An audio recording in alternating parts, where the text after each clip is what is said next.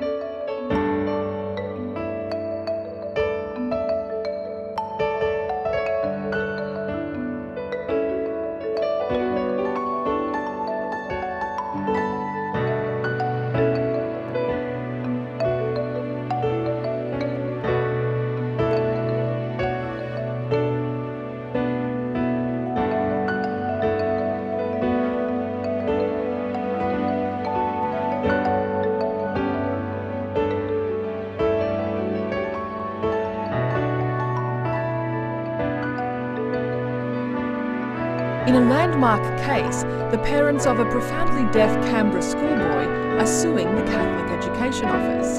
It's an action that will test the newly established Disability Discrimination Act, or DDA.